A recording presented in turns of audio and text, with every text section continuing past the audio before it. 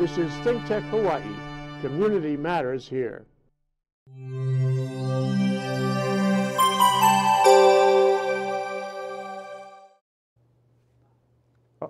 Aloha and Talk Story with John Waihee. Welcome back. Welcome back, everybody. We got a great show for you today. I have as my special guest the new Lieutenant Governor of the state of Hawaii, Dr. Josh Green. Thank you, Gov. Welcome back, Josh. It's always a pleasure to talk to you. Thank you. What's it like? I mean, you've been Lieutenant Governor now for 2 months, roughly, a little over. It's headed towards 2 months, and it's exciting. It's a series of moments with extraordinary people, seeing things from a new perspective, to have the executive branch perspective where I can bring a lot of additional people together is just a blessing. It's fabulous. And to be able to use the perspective I've had for years as a doctor and senator, I hope will make it better for the Gov. How long were you a senator? I was a senator for 10 years and a rep for 4. So you were in the legislature for 14 years. So you obviously know the building. I do. And many of the players in the building. I know them. I've been really gratified. They've been warm with me. We've had hearings already about the budgets and other priorities, which I'm sure we'll touch on today. So it's a lot of old friends, and I see them evolving too. So it's an interesting time because we've got the Gov coming into his second term. You got a new lieutenant governor with different ideas and a lot of relationships on both sides. So tell me, you're from Maui? Big Island. Big Island. Yes. Oh, I'm sorry. No. How can I make this? I'm from the Big Island. Yes. Why Maui? I had it's just slipped up. Okay, you're from the Big. You had your family move down here and all of that, or are you traveling back and forth like one of the former lieutenant governors who is from Maui? Right. So I moved over here, and I have my family though is still, and my children and wife are with me here on Oahu. I go back once a month to give back a little bit. We have aunties and uncles all over Big Island in yeah, I Captain know, Cook believe and, me. yeah. Everywhere we went, there was a relative of yours. Fantastic. Yeah. So it's better though because I used to have to travel every single weekend, and I just thought it was better that I commit my time here full time where the office is, so we didn't have to spend extra resources. Didn't think that was going to be a workable responsibility after 14 years of that for people. And I thought also that I should settle it down for my family because my kids are 12 and 8, and you know how that was. Beautiful children, by the way. Beautiful children. Congratulations. Now, you're a doctor, which everybody knows, so are you doing anything for this administration, for the Ige administration, with regard to health care? I mean, is that something that you'll keep your hand in? Yes. So, brilliant question, actually. So, the Gov's already said a few times that he wants me to work on the health professional shortage, which means not just doctors, but nurse practitioners, physician assistants, nurses, psychologists, pharmacists, everyone. So, it's going to be part of my responsibility to make sure we make Hawaii as appealing a place as possible to bring healthcare providers here, to grow more of our own so they stay, to make sure their loans are more affordable, and to really beef up our programs. You know, this whole thing about student loans, which is a problem here in the whole country, as a matter of fact. Yes. I mean, what's the solution? I mean, it's really tough for people to. I don't know what medical school costs now, but it must be in the hundreds of thousands of dollars. It's $250,000 for argument's sake, and that's a safe number. When I went to medical school, which was from '93 to '97, it cost me $140,000. And I give you that for perspective because I got my loans forgiven through the National Health Court. It's what brought me to Hawaii, right? Now, we couldn't even succeed with a program like that without helping it more. So I will be looking So there's no forgiveness programs for student loans anymore? No, there is. In the medical? They just have to be bigger. And what we have is we've got a couple things. We still got the National Health Corps for like rural areas and shortage areas. And we also have the Hawaii Health Corps, which pays just about 10 to 15 positions a year loans back. I'd like to see that tenfold bigger. So we can do that. If we spend $5 million a year in the state, we would get $5 million of federal match, and we could essentially have everyone get their loans repaid if they worked in Hawaii as primary care people. Well, what a great idea. What a great idea. You know, when I was in college, Yes. it used to be that you could get at least 50% of your loans paid back just by doing community service. But that was open to everybody. I'd like to see that. If you know, that's way above my pay grade right now, but you're speaking to my heart. Nationally, I'd love to see a national program where if people have debt for college, we forgive it if they do national service. Yeah, some kind of service. In fact, wasn't that It was. how you came to Hawaii? I would have never come to Hawaii. I would have. I might have never even visited Hawaii had I not had that opportunity. Who knows? I love it here. It's home. My family's here. But Well, you met a beautiful young lady and married her, so you know. that's the best strategy for retention. Okay, but yeah, my loans were repaid because I worked in Ka'u for 4 years, and I'd like to see us do that across the state. I'd like to see us make sure that people can have debt-free loans, if at all possible, if they come and serve, take care of individuals on Medicare or Medicaid.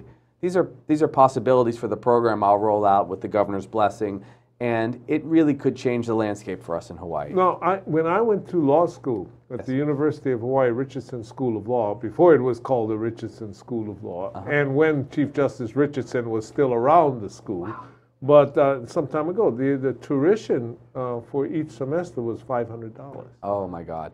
It's in the thousands now. Yeah. So I can imagine what it's like for medical students, Right. you know? And so if people want to give back and be in primary care, it's difficult because they'll carry that $250,000 debt, plus they have to find a home and they have to maybe have even college education loans back to pay back. So there are many problems.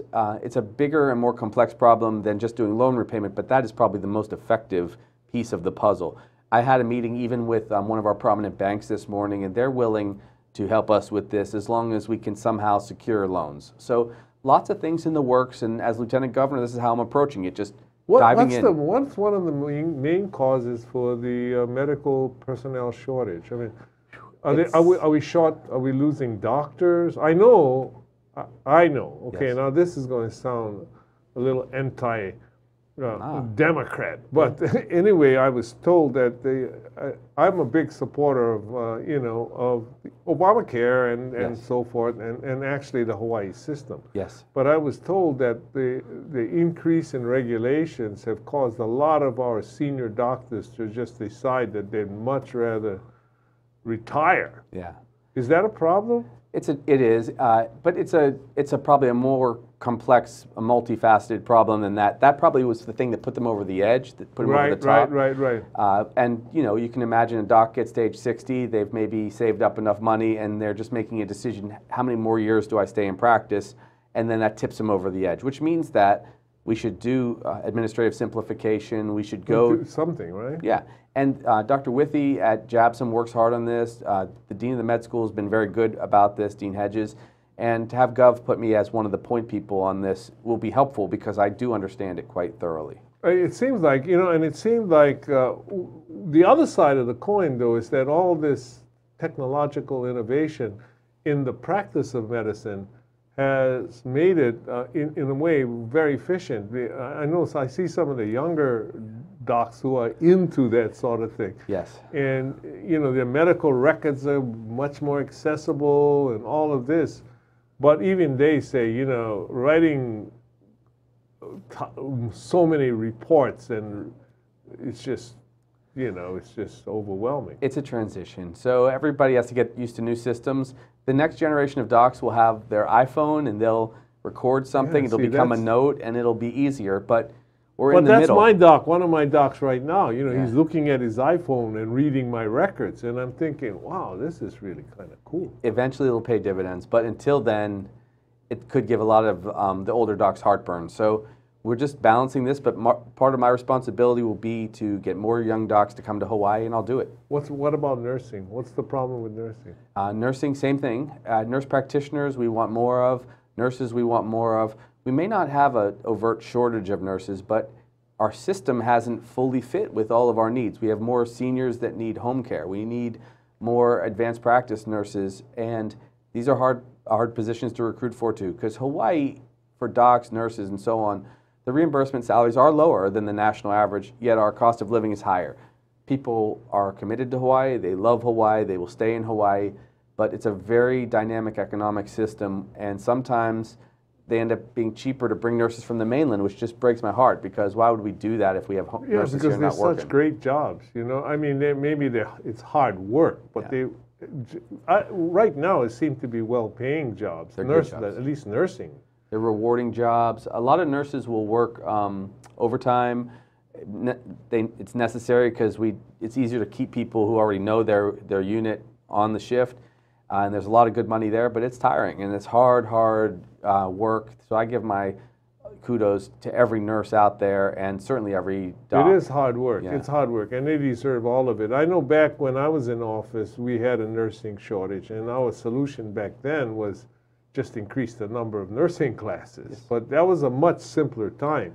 Yeah. We didn't have the many different categories of nurses that you apparently have today. Well, even sometimes those straightforward solutions are to your credit, because that's a smart one, and we're always looking for more nursing trainers, and sooner, we bump up against capacity at some point. Like, we can only have so many classrooms. That's the problem at JABSOM for training more docs. They would love to increase by 10, 20, 30 docs per year, but the space is finite. So we just have to continue to do all that we can in every different area.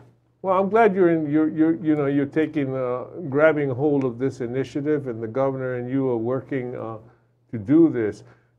And also, I've got to talk to you about the homelessness problem in Hawaii, or the houselessness problem in some cases. Yes. And because I understand that you've been taking that on as one of your major points of attention. So that's what I'd tell me a little bit about it. You bet. So I've asked the Gov, and we're working through the final details, to have me be, if not the point person, one of the point people for all of homelessness in Hawaii, especially the part where there are individuals who are chronically homeless with addiction and mental illness issues. Which crosses over to the health initiative. That's why it's a natural for me, right? So that's where, and I've said this a couple times in different venues, a very small percentage of our people, about 3.6%, consume 61% of our Medicaid resources.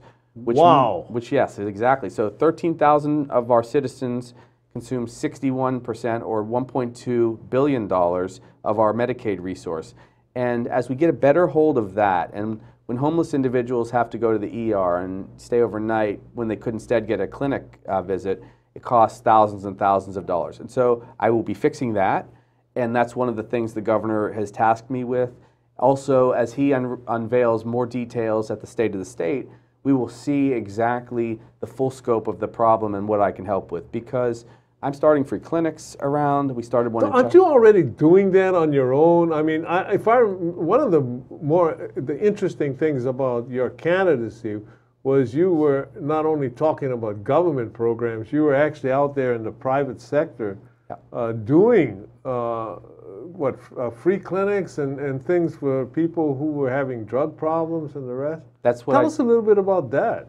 So I just figure, when you elect me, you just get me. Yeah, right. So I'm going to keep doing those things. I'm mindful of the boundaries, but when there are private sector individuals that are committed to helping us, and if the government can do something good, like Mayor Caldwell and Councilman Joey Manahan and others in the council did great work, Carol Fukunaga, to get that facility going.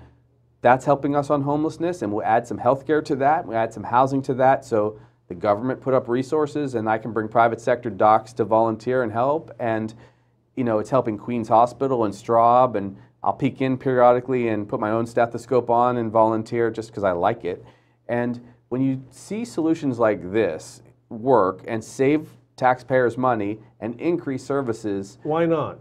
Right. Well, we're going to take a short break now, and we'll be back. And I actually want to dwell, dig a little deeper in the homeless situation and what you think we can do about it. So we are going to take a short break. Hang around, folks. The best is yet to come. Aloha. My name is Mark Shklov. I am the host of ThinkTech Hawaii's Law Across the Sea. Law Across the Sea is on ThinkTech Hawaii every other Monday at 11 a.m.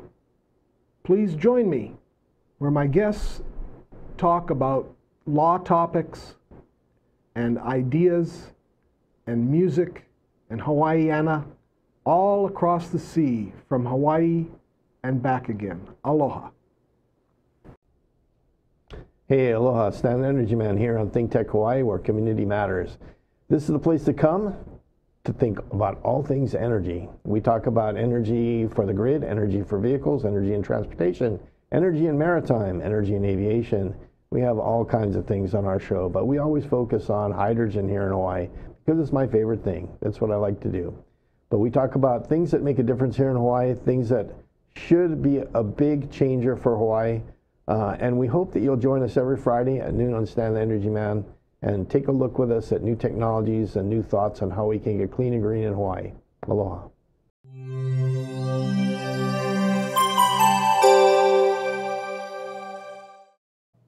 Welcome back to Talk Story with John Waihee and our special guest this afternoon, Dr. Josh Green, Lieutenant Governor of the state of Hawaii.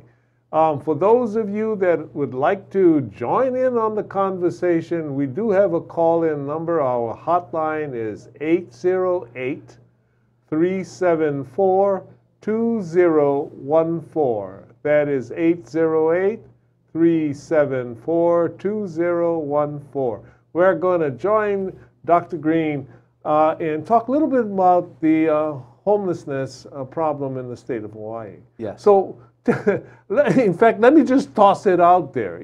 Yes. What do you see as the issues? I mean, what is it that you're going to try and get your hands around as your office has something that the average bureaucrat or the district rep or senator may not have, and that is the moral suasion of being elected by the entire state of Hawaii. So how do you see grappling with all of this? Well, that was the real blessing, right? Was to get the support of the whole state and to be engaged on a statewide crisis, which is homelessness, gives me a sense that I'm allowed to dive into this problem. And of course, with the governor's blessing, as you've experienced both as lieutenant governor and governor. So for me, the crisis is this.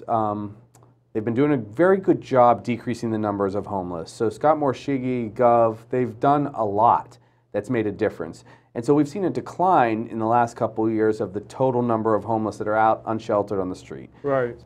Say 6,000 or 7,000 at least. And then you have another 3,000 or 4,000 individuals that are hidden.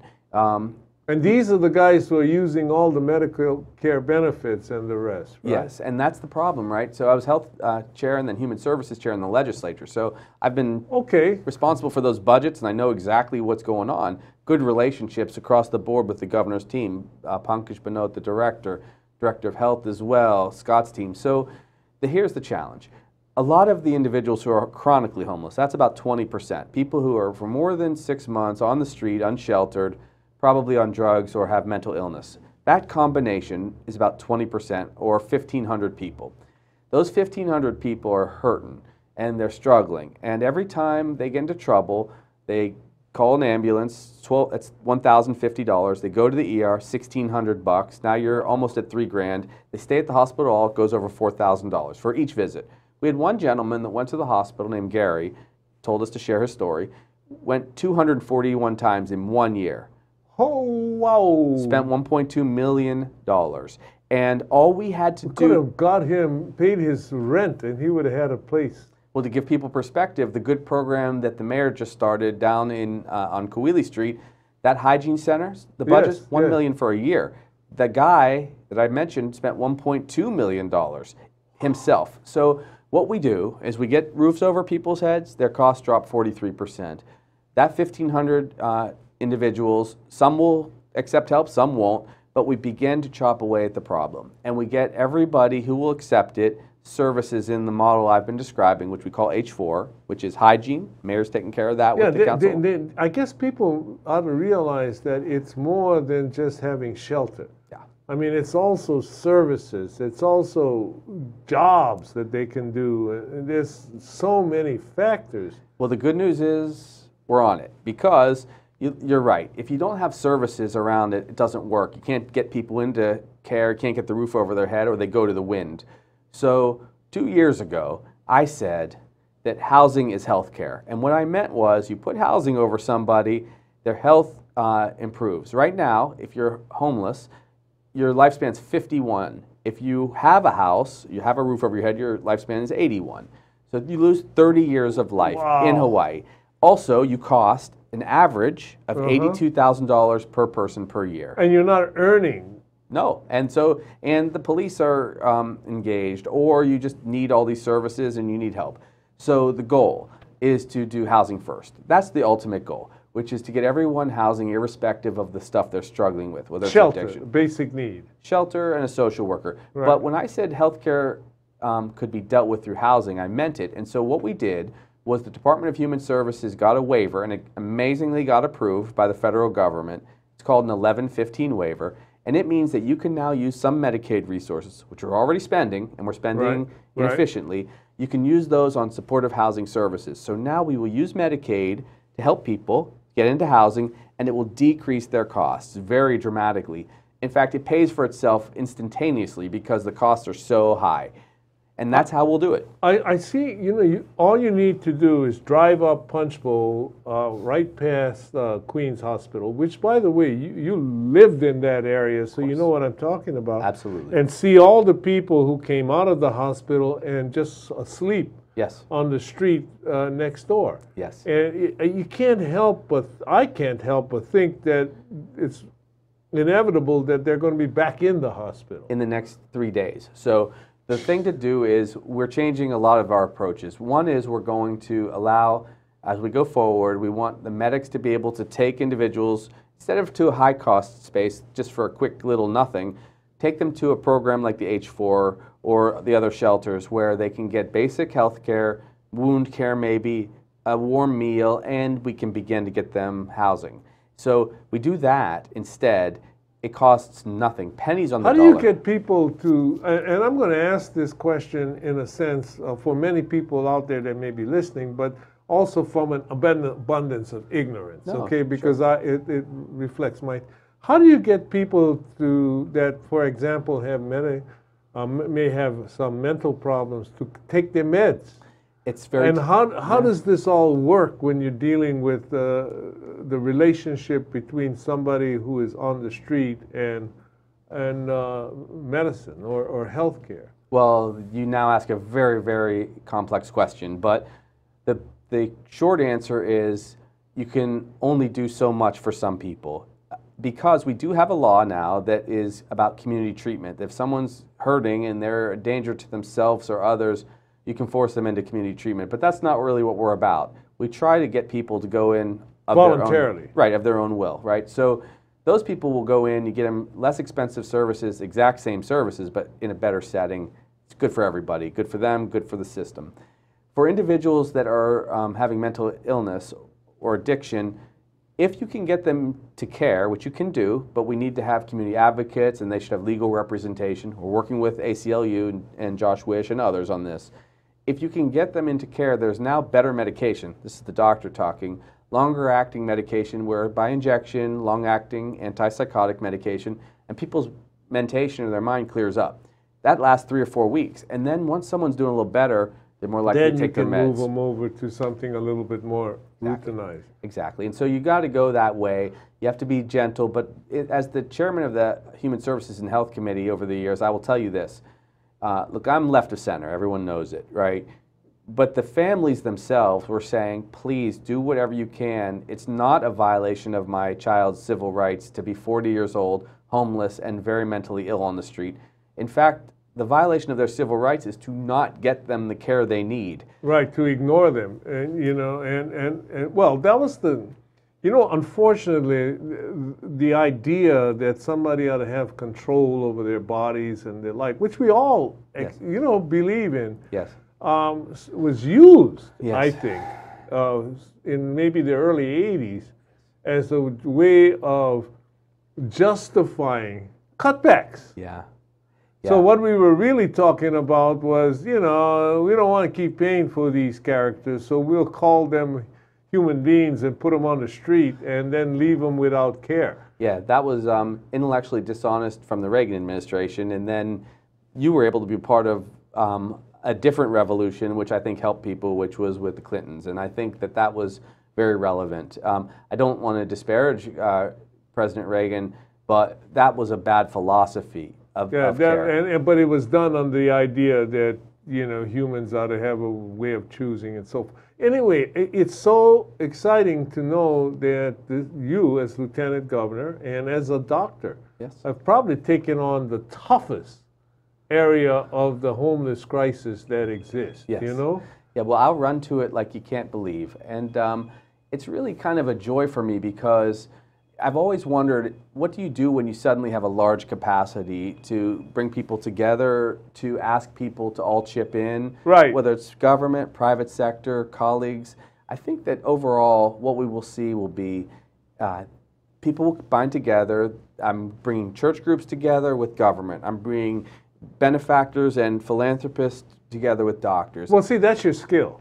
And that's what's needed in Hawaii. And that's part of our history, which, by the way, takes me to something I think that I was really interested in. And it's not all the lieutenant governor rushing out there to take on these tough problems, but aren't you developing a program to give assistance to people who are in the private sector, nonprofits and the like, teaching them how to go after grants?